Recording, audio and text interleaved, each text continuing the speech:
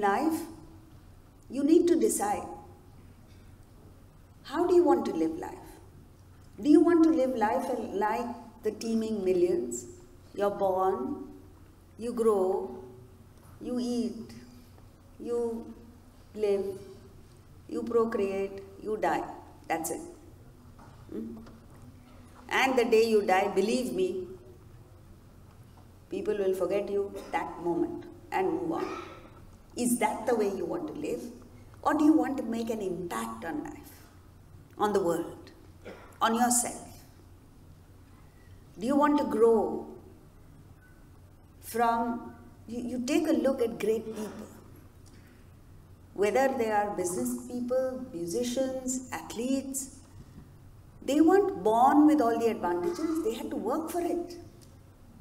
But what heights they achieved and what power they had, all that is within us. Every one of us has the spirit in equal measure.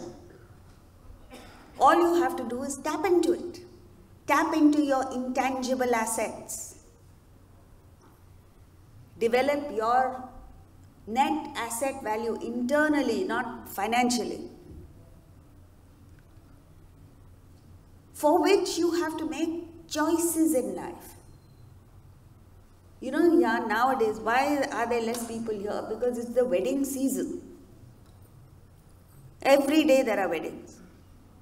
You go to a party, you go to a wedding, there's no place to sit, it's all crowded, there's no place to park. I saw last night when I came. But Bhagavad Gita, nobody wants to come to. Everyone gives excuses. What to do? There's a wedding. And every wedding has 7 days functions. So even if you are invited to 3 weddings, 1 whole month has gone. Right off. Doing what is the question. Now when it comes, you see, even if you want to make money, the Mundaka Upanishad, an Upanishad from the Vedas, says, whatever world a purified soul wants to attain, whatever object he wants to get, that world, that object comes to him. Therefore, the Upanishad says, even if you are seeking money, even if you want property, even if you want wealth, you must emulate a spiritual person. So even if you want money, you must come to the Bhagavad Gita. How does it work? You may say, the Bhagavad Gita has a magic charm? No. It just gets your mind calm. Vishuddha sattva. The purity of the mind makes your mind calm, your thinking sharp.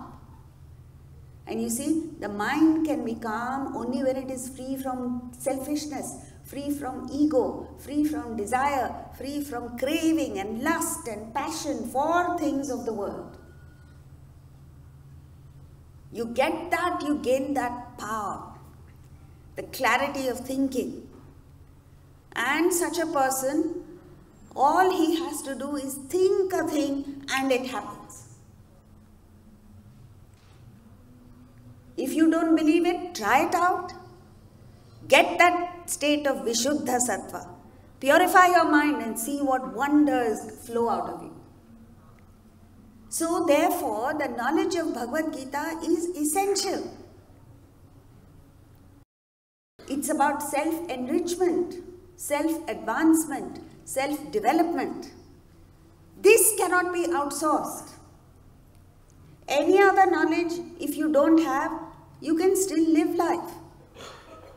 You don't need knowledge of medicine to live a healthy life. Whenever you fall ill, you can go to a doctor, borrow his knowledge, and you'll be okay. You get into a legal tangle, you don't need to do LLB.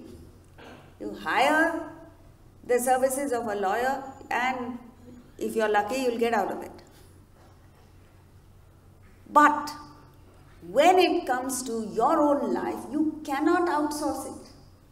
You can't go to an enlightened person and say, look, please sort my problems out for me. He cannot. Krishna himself has told Arjuna, his dear friend, Krishna was an enlightened soul, enlightened from birth onwards. Arjuna, his dear friend, was in dire straits, in a critical situation, life-threatening situation. Even then, Krishna gave him knowledge, but he said, I can't help you. Lift yourself by yourself. So therefore, friends, you have to make that choice. You have to make that decision.